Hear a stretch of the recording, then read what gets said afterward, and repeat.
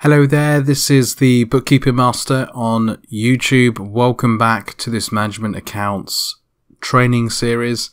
In this video, part 2, I'm going to teach you what needs to be done to prepare management accounts, because most of the work involved, most of the time involved when it comes to management accounts is actually preparing the financial accounts to run management accounts, and that'll make more sense as this video goes on. If you're using accounting software, then creating a set of management accounts can be done at the click of a button. So actually producing the management accounts themselves doesn't take that much time. Compiling them, making some notes about them, there's not much time commitment involved. A lot of the time, a lot of the effort with management accounts is actually getting the data ready, is preparing the financial accounts in order to run an accurate set of management accounts. And this video will make more sense as it goes on. If you've joined the series here, go back and start from part 1. So let's jump right in. It is a Friday late afternoon. I'm looking forward to the weekend. Okay, preparing management accounts. How do we prepare a set of management accounts? First things first, all the bookkeeping must be done for the period that we want to run management accounts for.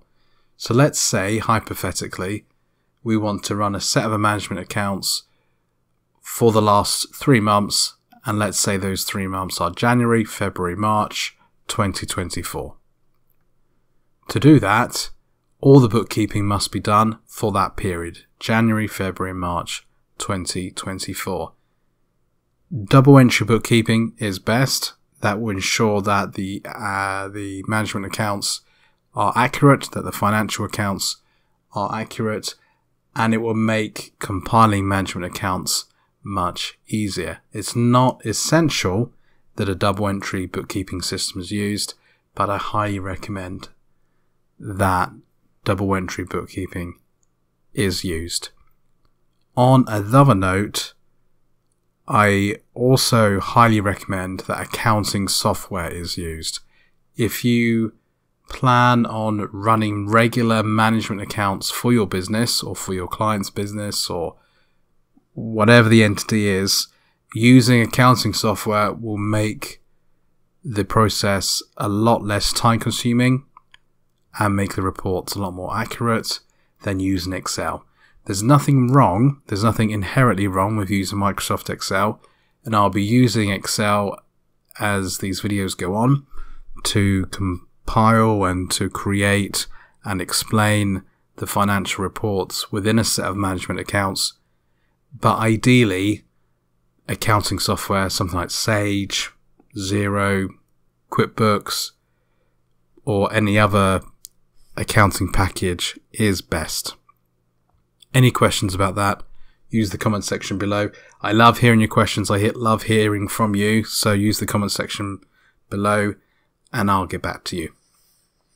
Okay, so all the bookkeeping must be done. What does that involve? It means that all the sales invoices must be accounted for. So if you're using accounting software, all the sales invoices must be on the accounting software.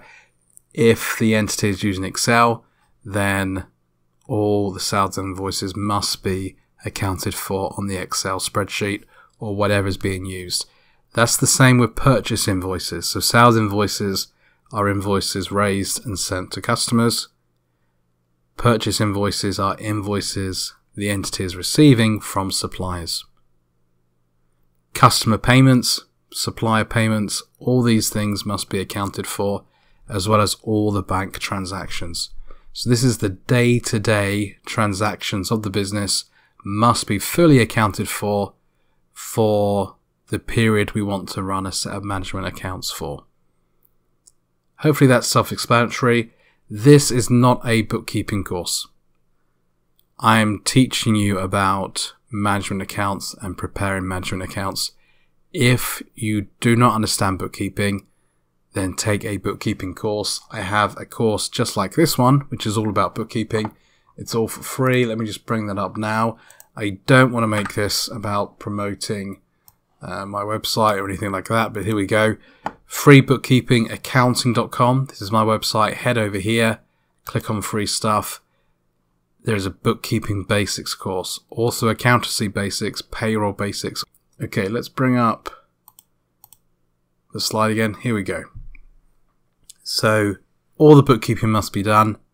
Once again, this is not a bookkeeping course. If you need help with bookkeeping, go and watch my bookkeeping course and come back to this one. What else needs to be done to prepare to run a set of management accounts? Wages journals. Once again, this is not a wages journals or payroll training course. I have one of them for free, all on my website. Go check it out. But the wages journals must be done for the period that we want to run management accounts for. So that includes posting to the net wages control account, gross wages expense, any deductions such as tax, national insurance, in the US that's Social Security, student loan deductions, pension contributions. There could be deductions for other things such as a company car, salary sacrifice, lots of different things. All these things must be accounted for in the financial accounts in order to create an accurate set of management accounts. Now, management accounts can be created at any point. You could create a set of management accounts without doing the wages journals. But those management accounts are not going to be accurate. And if they're not accurate, they're not worth analyzing, they're not worth using. If you're not using and reviewing and making business decisions on accurate data, then there's just no point doing it. It's a waste of time. So the bookkeeping, the wages journals ensures that the management accounts are accurate, that everything is accounted for. That's what we're trying to do, is ensure everything is accounted for. So between all the bookkeeping and ensuring all the wages journals are done, that's a good portion. That's a good amount of work that needs to be done before a set of management accounts can be created. So to prepare a set of management accounts, all the bookkeeping must be done, the wages journals. Also, reconciliations. Everything must be reconciled. It's great if the bank account is reconciled, but everything should be reconciled in order to ensure the management accounts are accurate. So I've put bank accounts with the plurality, the S here, in brackets, because there could be multiple bank accounts. There could also be savings accounts. So current accounts, checking accounts, savings accounts, all those things should be fully reconciled for the period we want to run management accounts for. Supplier accounts. How do we reconcile supplier accounts? Well, we request statements, if we're not already receiving them from our suppliers, and we reconcile the financial accounts, whatever's on the accounting software or our Excel spreadsheets, against the supplier statements. So just as you reconcile a bank account to a bank statement, you reconcile supplier accounts to supplier statements. So all supplier accounts must be reconciled. When you do a bank reconciliation, it highlights potential duplicates, things you've missed, transactions that need adding, things like that. It's the same with supplier accounts. So when you reconcile supplier accounts, it could be you realize you're missing certain purchase invoices, or payments were made that aren't showing, things like that. So reconcile the supplier accounts. Also the customer accounts. Now this one's a bit more tricky because you don't receive a statement from your customers generally, but what you can do is do a statement run and send statements to your customers, and then if anything's not right, they'll soon contact you.